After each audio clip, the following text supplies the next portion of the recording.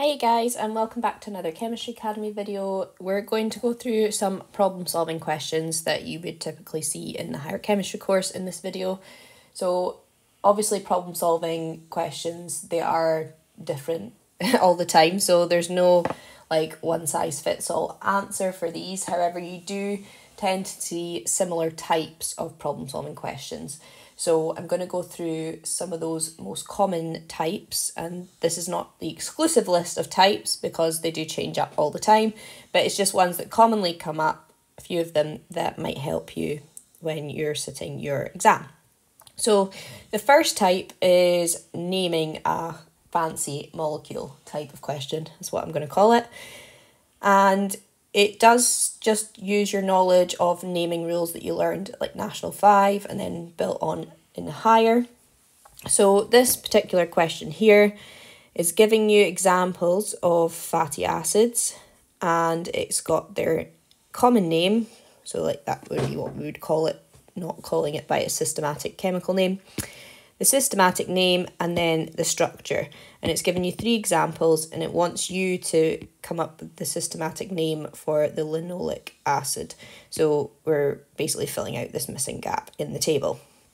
So we can use our previous knowledge on naming and the examples given to us previously to try and work out what the name for this thing is. So it's because all of them end in anoic acid or oic acid, this one is probably going to end in oic acid as well. So we know what the ending of the name is. So I'll just write that down here.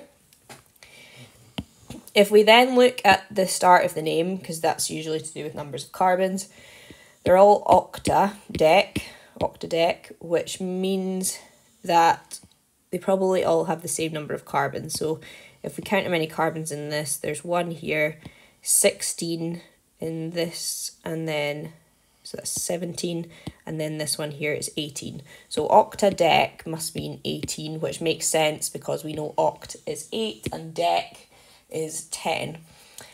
So if we just double check, our one also has 18 carbons. 1, 2, 3, 4, 5, 6, 7, 8, 9, 10, plus 7 is 17, 18. So we can conclude that the start of the name is probably octadec because it's also got 18 carbons. So now we just need to really deal with the middle bit. Now, if we look at the pattern with the numbers, so this one doesn't have a number. This one has a number 9, and we can see it's got one double bond. So that leads us to believe that probably it's a number for where the double carbon-to-carbon bond is.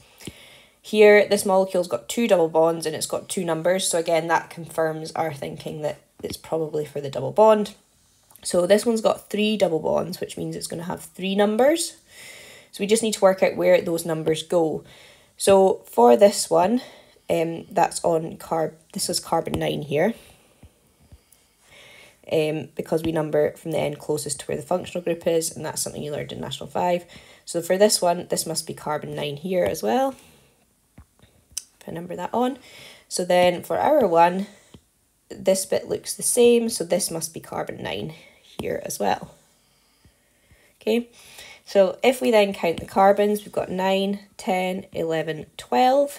That's where the next double bond is located. And then 13, 14, 15. Okay, we'll just put in the number for the other double bond in this one just to check. So that's 9, 10, 11, 12. Okay, so our numbers must be 9, 12, 15. So we add those in. And then one last thing we need to check is the rest of the name. So the first one's octadecanoic acid, then it's octadec-enoic acid, and then it's octadec-dienoic acid. So that's following a pattern based on the fact that there's double bonds being added. So if this one with 1 double bond is ene, this one with 2 double bonds is diene, then we're got 3 double bonds, so we would need a tri. So it's going to be triene. oic acid. So the bit most people struggle with in this question would be adding in the tri bit. So just look for any patterns in the names that you can see and just follow on that pattern. But you will need to use some of your naming rule knowledge from National 5 and higher. So if that's something you need to practice, then I would have a go at brushing up on it using like BBC Bite Size or something. So the next type of question I like to call chemical spot the difference. So you're given, and these can be a multiple choice or extended response, but usually you're given an example reaction and then asked to apply that example to another compound or another molecule.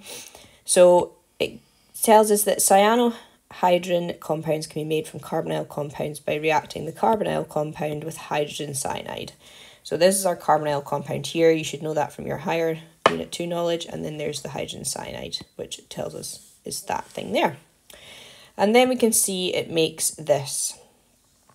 So this is where the game of spot the difference is. So you want to see how has this molecule changed into this molecule. So usually the changes always happen at the functional groups. So if we highlight what's happened, so this functional group has now become that. Okay, the rest of the molecule has stayed the same, nothing's changed there. So then it asks us which carbonyl compound would react with the hydrogen cyanide to form this. So we know that looking at this example, that where the carbonyl group is where that OH and CN ended up.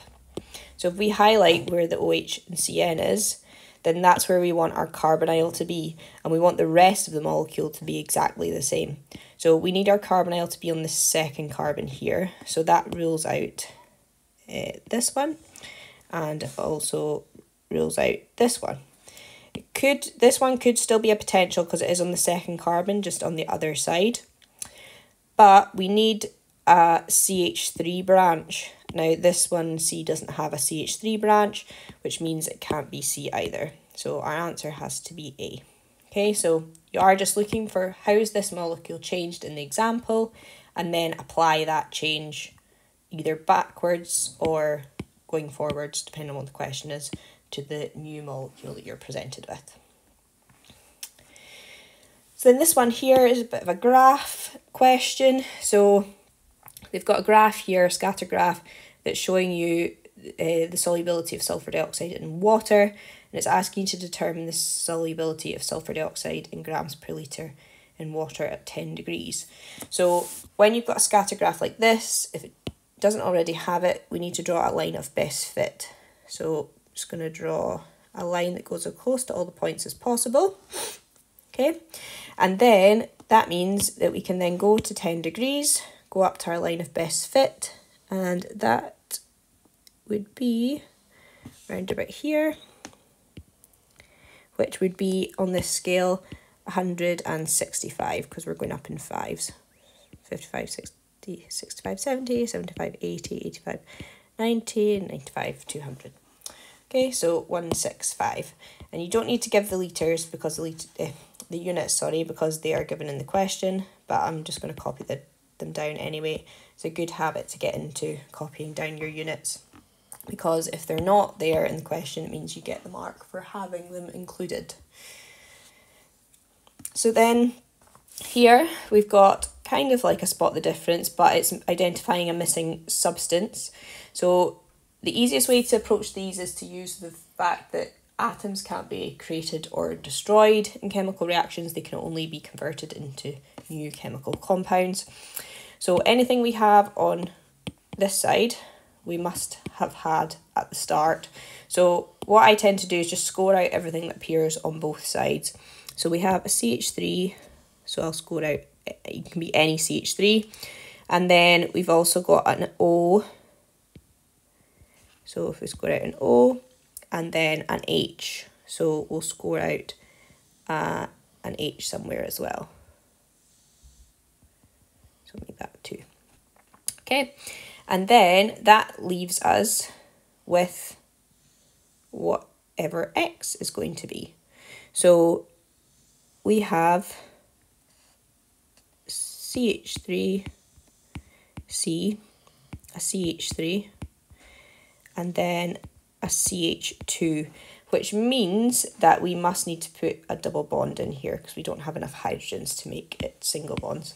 So that must be your structure for compound X.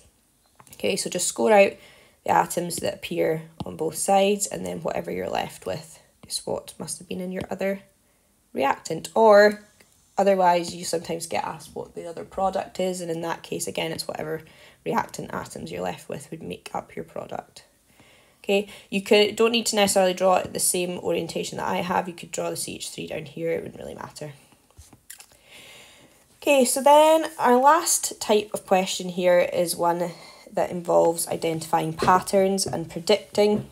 So normally in higher, the predicting type patterny questions involve two structural changes a lot of the time. So you should notice there's two things changing within the examples that you're given. So we're not doing this one. This is not problem solving. So just part 2. So the student found the following information about the boiling points of some aldehydes. So these are all the aldehydes here, their molecular formulas and their boiling points. And it wants you to predict the boiling point in degrees Celsius for this molecule here. So what we need to do is look at what its structure, like what its molecular formula is probably, how many carbons has it got in it. So it's 1, 2, 3, 4, 5, 6, 7, 8 carbons. So there are no aldehydes in this table that have 8 carbons. The closest one we have is 7 carbons. Okay, so if we look then, this is a straight chain aldehyde. You'll notice in the examples we're given, some are straight chains, some have got branches. So that's the two structural differences. We can compare what happens to the boiling point when the number of carbons in the straight chain increases. And then using some of these ones, we can also compare what happens when you add extra methyl branches. Okay, so this one, it's a straight chain alkane. So if we look at the pattern for adding a carbon in the straight chain one, we can see that as you add another carbon, the boiling point increases. So that means it's going to have to be bigger than this one. Okay, so it has to be larger than 153. Okay, the other difference here is that the adding another branch, so if you add on a branch, that decreases the boiling point. Okay, but ours doesn't have any branches and there's no 8 carbon ones with branches, so we don't need to worry about another boiling point that needs to fit in between. So if it had given us a aldehyde with 8 carbons and it had a branch on it, we would have to make sure that this boiling point we're giving this was higher than the one with the branch, because adding a branch decreases the boiling point. So that's just one thing to watch out for, because sometimes there's 2 molecules it's very similar to and you have to fit it in between. So yeah, you basically just want to pick a number that was larger than 153, and I would probably look at the differences that have occurred in these ones. So 28, and the difference here would be plus 23. So let's just say we'll add on something between 18 and 20 degrees for the 8 carbon one. So I'll just add on 20 because it's an easy number to add on. So we'll just say it's 173 degrees Celsius. Okay, so these pattern ones can be quite difficult sometimes, but trying to see where your molecule fits within the examples given always helps. And if it is a very simple pattern, then look at what the changes are each time so that you can add that on. Okay, so I hope this helps a little bit with your problem solving, but they really do just take practice, unfortunately. If you did find this helpful, please give it a like and don't forget to subscribe and check out my other videos.